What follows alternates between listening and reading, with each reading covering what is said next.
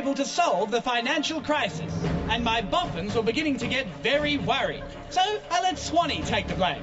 It's all Swanee's fault. Thanks very much. Leaving Swanee in the middle of a media shitstorm, I decided to have a crack at the lottery. And wouldn't you know it, my lucky numbers came up. No one else thought to pick 8 ones. Now I had enough money to save the economy and do a spot of shopping. I was having a great time. I bought a car, a suit of armour.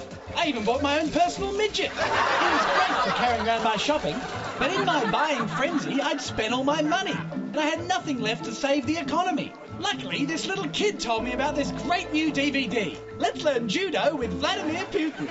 My crazy old pal was raking it in with his awesome action DVD.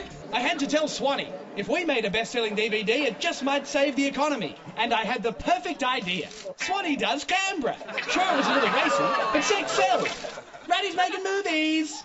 The movie was in the can, and Swanee wasn't too happy about it, but I was sure it'd make a mint. I arrived at the premiere full of beans. Everyone had turned up, even John Travolta. And for some reason, Swanee was still nervous. But we all had high hopes the movie would be a huge hit. Well, that was a big mistake. I didn't know Swanee had such tiny balls.